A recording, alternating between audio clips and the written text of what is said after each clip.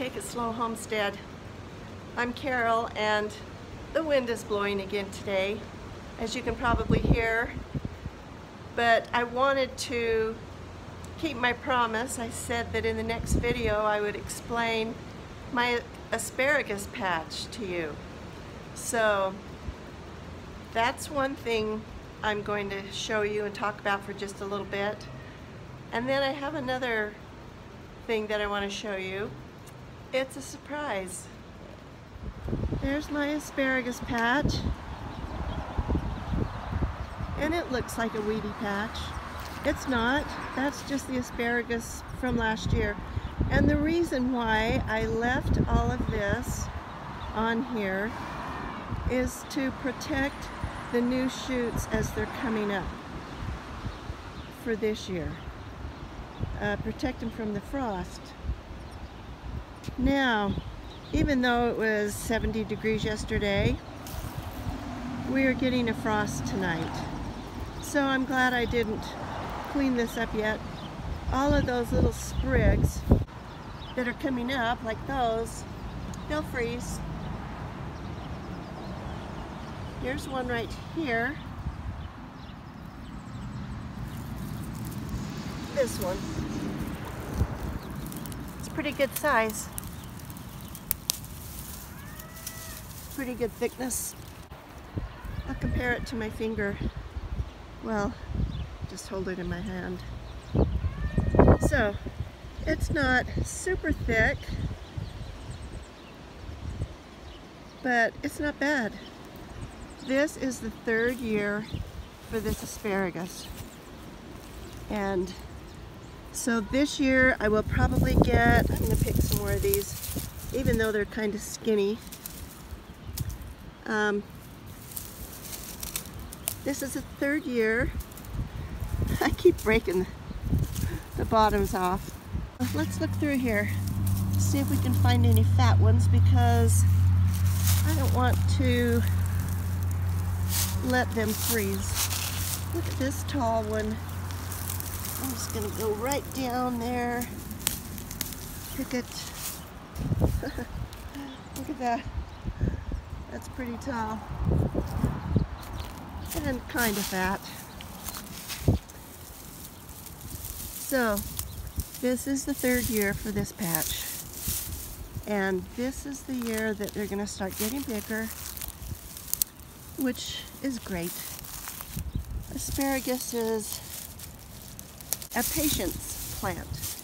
It teaches you patience. And I guess there are quite a few things about gardening that teach patience. Oh, there's a pretty good size one right there. That. So when I was growing up, we lived in a place where right behind our house was an orchard.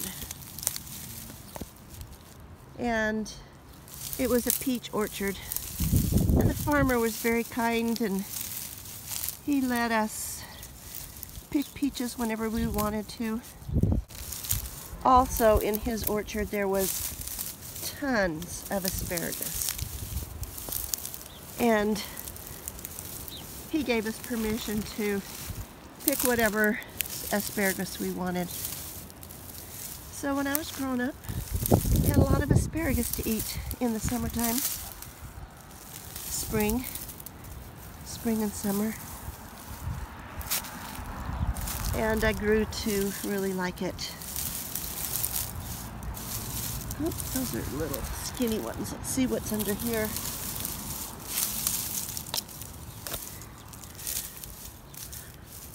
Oh, I think I'll leave those. They're pretty skinny. I know I'm going to miss some. That's the thing about asparagus. You think you have it all, and then you walk the other direction and see all the ones that you missed.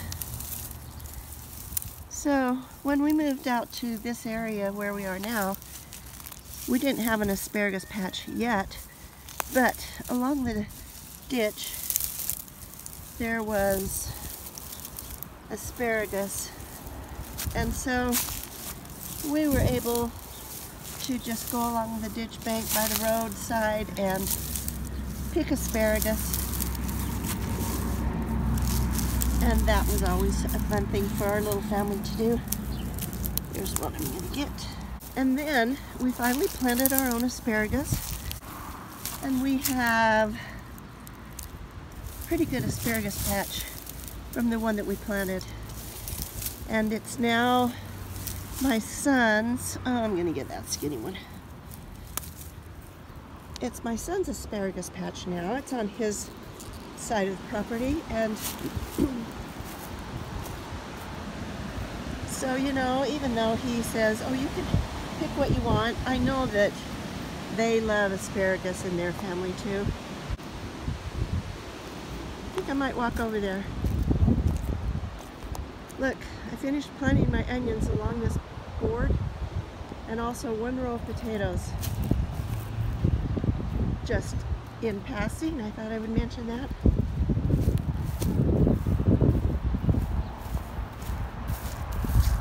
Here's my son's garden.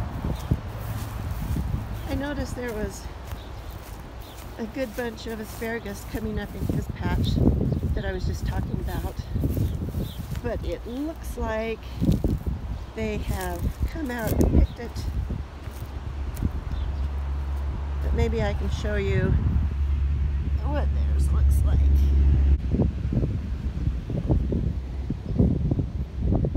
Okay. Looks good, huh? Yeah, see, they've come out and they've picked some. There's more coming up there. And they actually have quite a bit coming up in this patch. And they have all down along there. And then every once in a while, if they decide they need more, then they will thin out some of the thicker parts, transplant them down along that row, and their patch just keeps getting bigger and more productive every year. Also, oh, hello, Robin. Hey, what's up? Hello, Mr. Robin. Okay, goodbye. Anyway, then 3 summers ago, I planted this patch. So like I said, this is the 3rd year, and trying to keep it warm. That's why I haven't taken all of that, the dead asparagus off the top from last year. Just making sure that spring actually is here and summer on the way. I'm going to show you one other thing from the grocery row garden video. These are those 3 trees that I was taking some close-ups of and showing the space in between them. So to explain it a little better, there's these 3 trees all in a line, kind of in a straight line. And a grocery row garden is where you have trees, berry bushes, and vegetables all in a row. It's like going to the grocery store when you come out to harvest, because in between these 2 trees here, there will be a variety of vegetables. It's not just all going to be carrots or all going to be whatever. There will be a few carrots, there will be a couple of potatoes, there will be a berry bush like raspberries or something, or blackberries.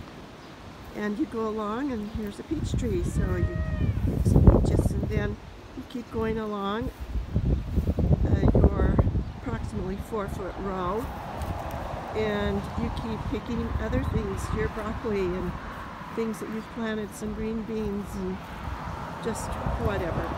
And then there's the other tree. And then after that, just keep going. I could extend that 4-foot row clear up to my property line, which is about right here. That's my plan for the grocery row garden.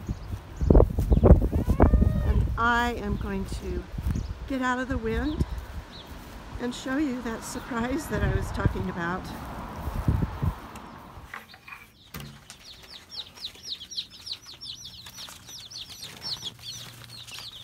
Here they are, all the little baby chicks. Hey, chickie. Hey, chickie. Oh, want to be on camera?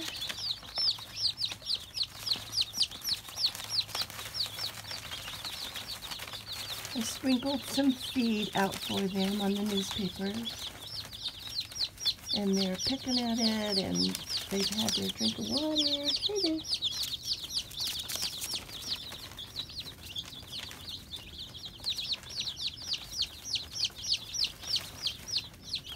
So now they're just getting used to their new place. The light's on. They don't seem to be too cold because they're not huddled up around each other under the light. Okay, I gotta shut this door.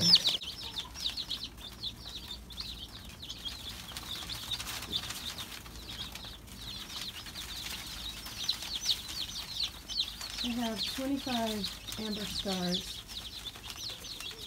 hens, one amber star rooster, and a rare breed. The rare breed kind of looks like it might be a cochin or cochin, I don't know how you say it, but it has feathers on its legs. And it's just a little bit more, not quite as yellow as the others. So as they grow, we'll be able to tell that one apart more. And find out if it's a rooster or a hen.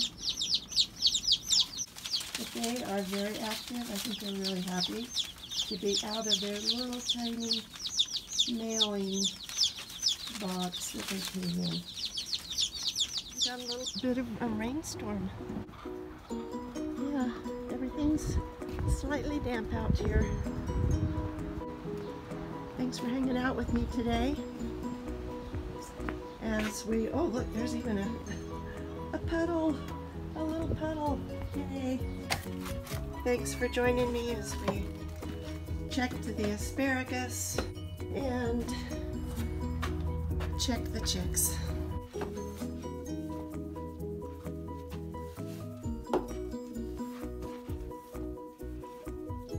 And actually, got a little harvest today. So that's awesome. I'm thankful to get that. I hope you're having a productive day too, and I hope that you will always remember that even when you take it slow, you can accomplish a lot. Thanks for watching.